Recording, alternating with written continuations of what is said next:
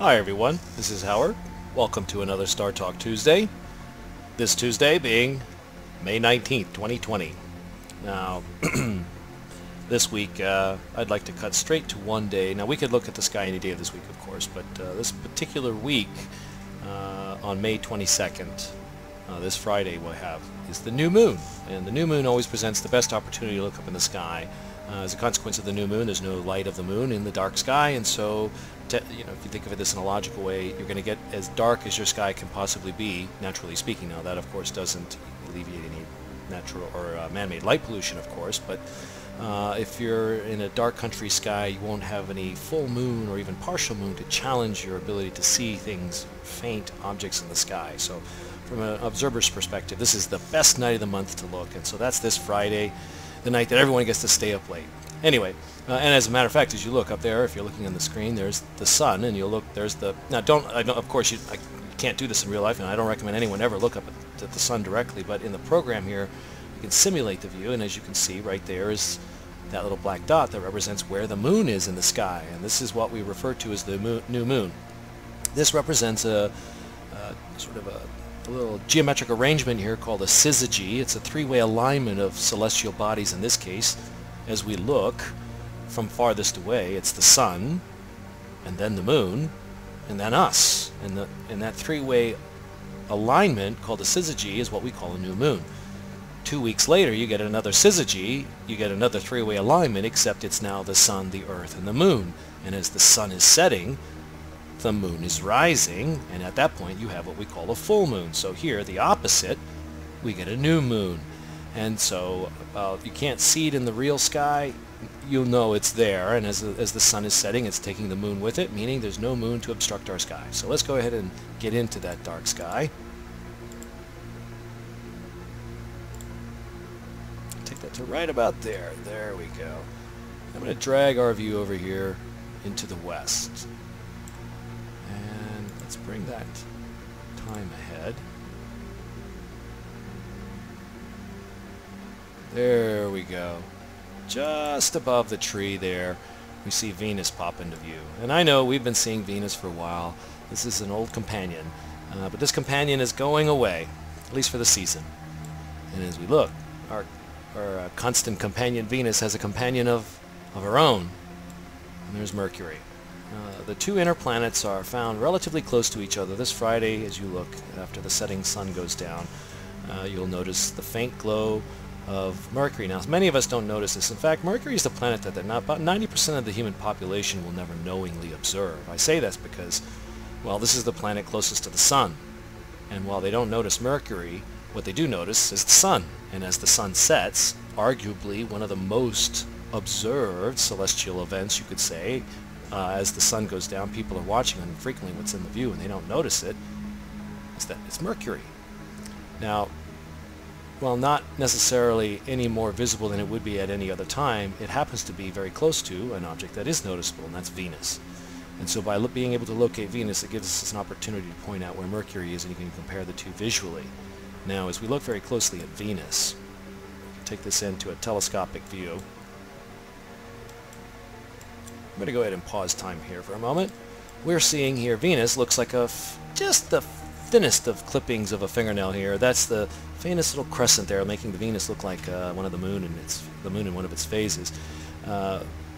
This is a consequence of Venus essentially doing what the moon is right now, or on Friday anyway, which is that it's becoming a new moon. In this case, Venus is like a runner on a circular track. We're running.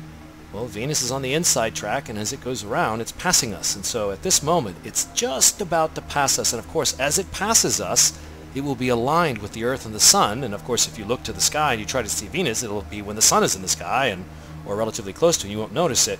And of course, there'll be no visible disk on Venus, or no visible part of it, because then all the light will be landing on the part we can't see. Just like the new moon, you could call this a new Venus when that occurs. So anyway, we're very close to that point, and we just see this faintest of slivers. Venus is very close to becoming, well, not visible in the early evening sky, and it will transition back across the face of the sun, and then will pop out in our morning sky, and Venus will become the morning star. And again, an opportunity to see Mercury very close by. This is a very, very challenging object under telescopic conditions to try to magnify. But under binoculars, you'd be able to make out its relatively consistent, if not overtly bright light. Okay, let's pull that view back out and shift our view gently as possible to the south. There we go. And now, at this time of the year, my good friend Ed and I both wait anxiously for this time of the year to get an opportunity to look at a deep southern object that if you were pretty much anywhere else in the United States, the continental United States anyway, you wouldn't be able to see this because it sits, for us anyway, in Florida, it's about 15 degrees above the southern horizon. So it's from this perspective, sits right about here above the southern horizon. So if you go too far north, you are not going to be able to see it. As it is for us, it's a relatively challenging object. But it is one of the best objects in the sky. In fact, as far as I'm concerned, I would say it's in the top 3. It is truly a stunning object, and it is, if you know where to look, it is actually not that challenging a thing to see. It doesn't require a really expensive telescope to see. In fact, all you need are eyes. In fact, it bears a stellar designation because it was visible to the naked eye. And I'm going to show you what I'm talking about. I'm going to stop blathering on. Let's go ahead and accelerate our clock to a nice dark time. And there we go. Actually, let's go a little bit further. There we go, right about there. So we're about 11:15. And as we look, we're looking into the southern sky, and you can see, if I pull this out further, there we go. You can see that there is the glow of the Milky Way galaxy coming up, and this is one of those most stellar rich regions of the sky. We're going to take a look along this little area right here first, and then we're going to jump up into this part of the sky right there around Spica there in Virgo. So really quickly, let's go ahead and get that artwork up revealing where things are in the sky, and of course there we see all our constellations. This is the one I want to go into. This is our object 15 degrees above the horizon. It's found in Centaurus here.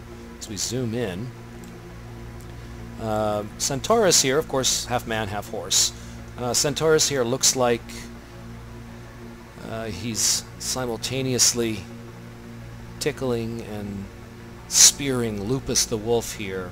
In some mythological art, Lupus is actually portrayed as having been speared by Centaurus. In other cases, they're just simply separate constellations. It's kind of interesting how they interpret that. In any case, Centaurus here, half man, half horse, is the location of our object called Omega Centauri.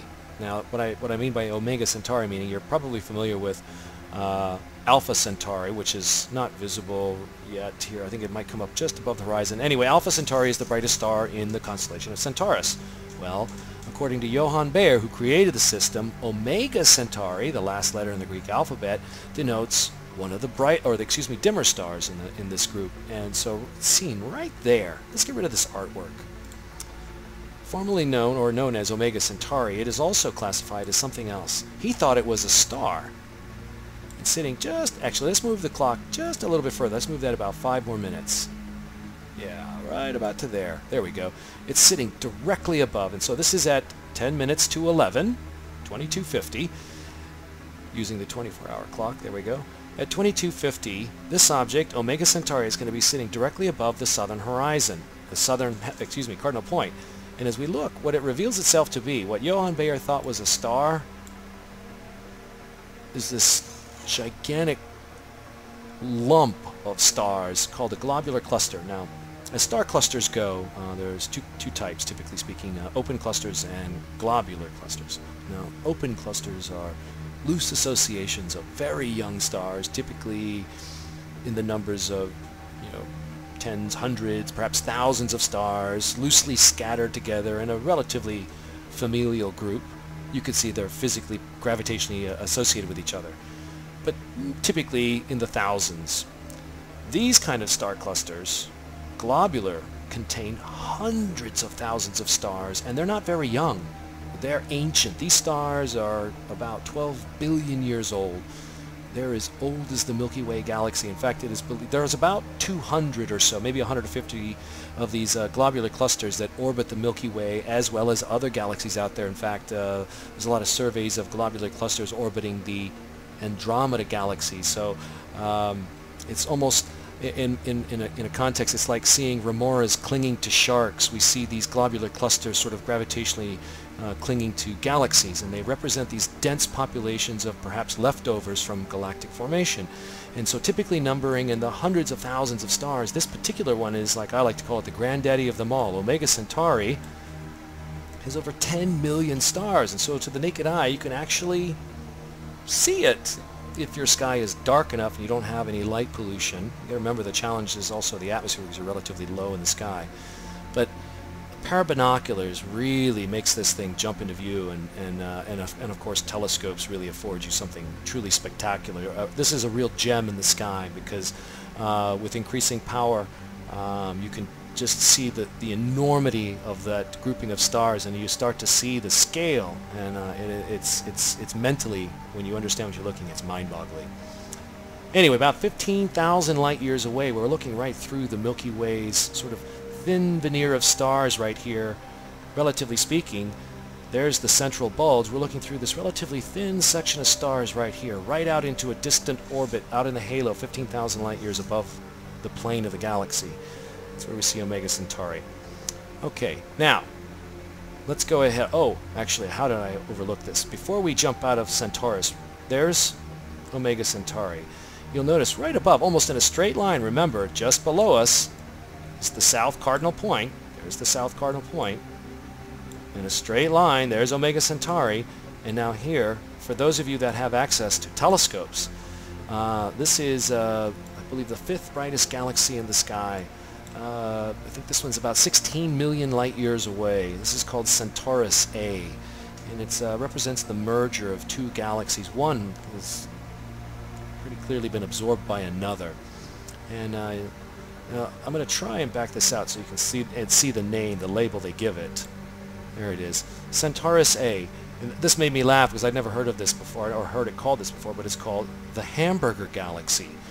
Now, as you get close, you can kind of see why. What we see looks clearly like maybe a bun here and a big...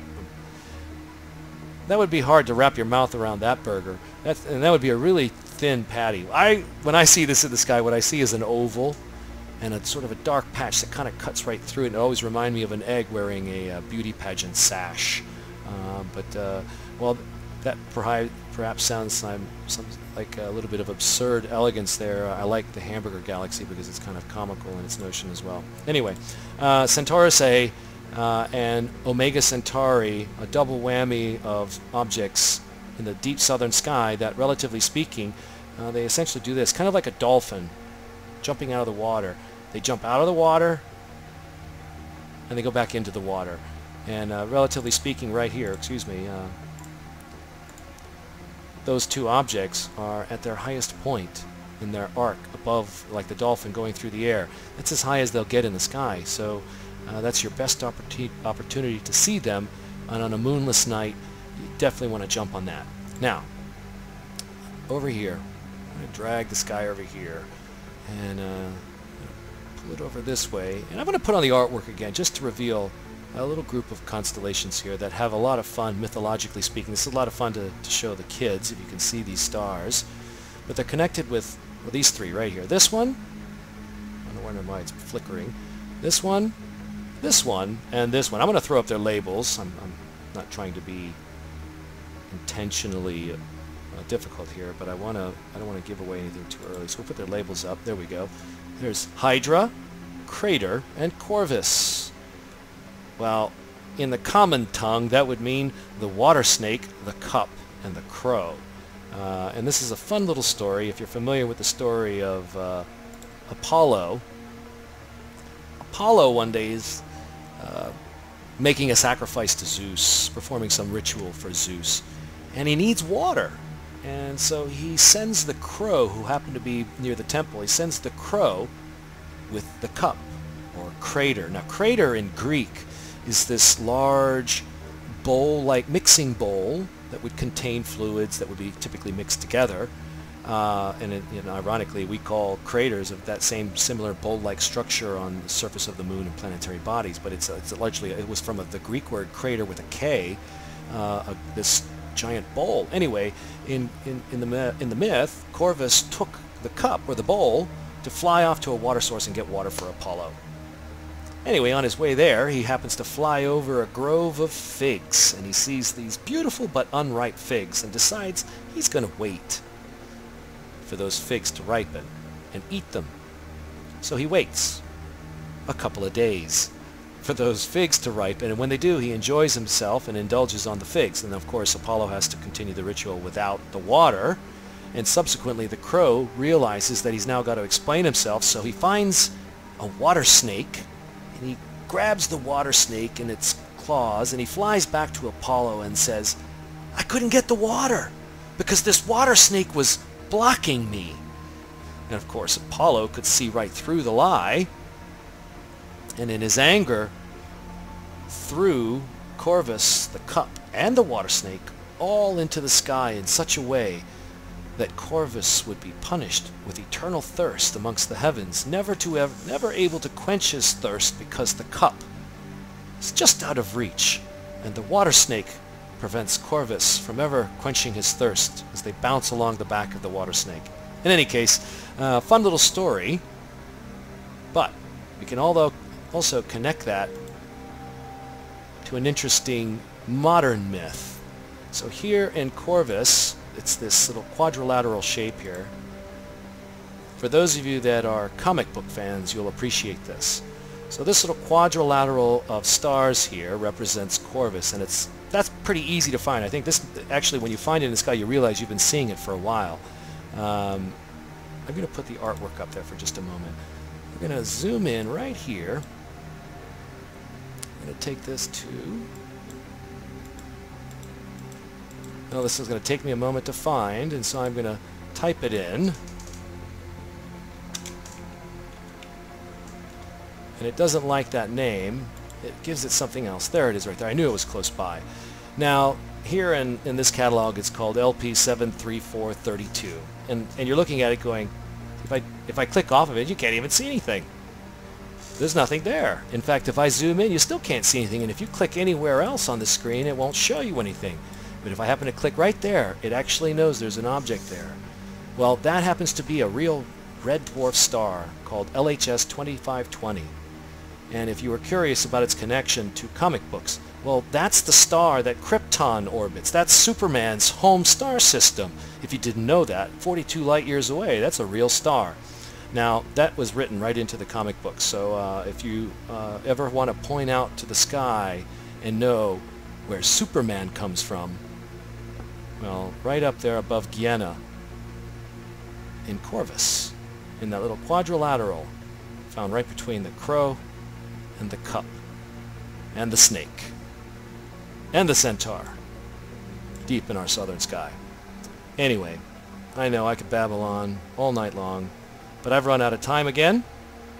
So thank you very much for joining us, and we'll see you next time at another Star Talk Tuesday.